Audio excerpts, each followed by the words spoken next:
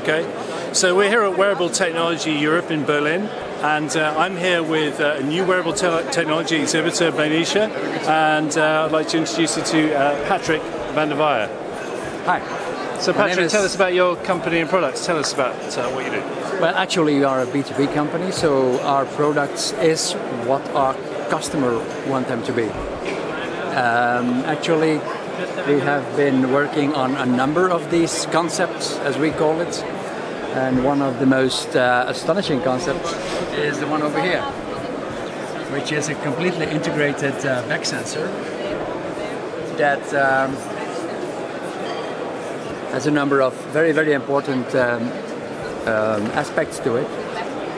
The most important one for medical applications is because it's on skin, it provides an absolute body reference frame, which is quite important for medical applications.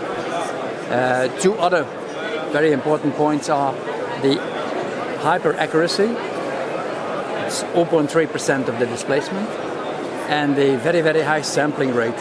We go to 1000 Hertz, which is quite fast, 100 times faster than is required for human applications, but anyway, we can come down from that. That's the main issue, as a matter of fact. So how would you say your products are helping wearable technology move forward? Well, we are actually in a specific niche of wearable technologies. First place, we're on body, which is a specific family of wearable technology. And moreover, I would even call it an invisible wearable technology.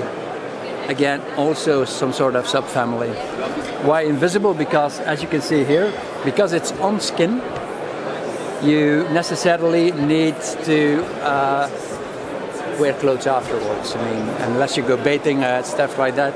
But invisible because it is on skin and because you can wear your clothes over it. So the issue about water resistance, is that made it a challenge? Or the issue you mentioned about as long as you don't go bathing?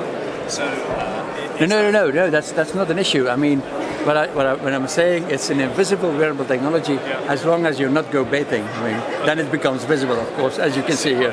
That's what I'm saying. Okay, excellent.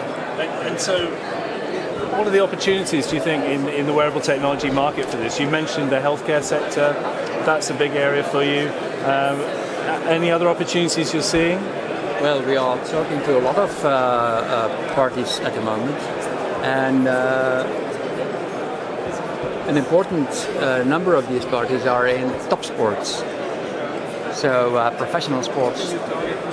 There you need a higher level of body motion capturing than you would usually need in a consumer market, where you rather talk about shirts and approximate results and indicative measurements and stuff like that.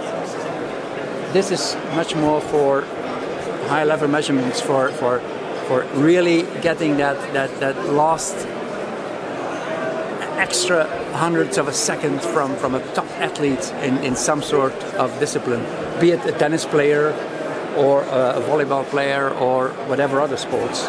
Everywhere, any sports where body motion capturing and the advancement you can expect as a professional sportsman has any relevance at all. So that's a lot of sports, of course. And this is your first time at Wearable Technology Europe. How have you found it? Overwhelming, yeah. We are, as a matter of fact, stampeded a little bit.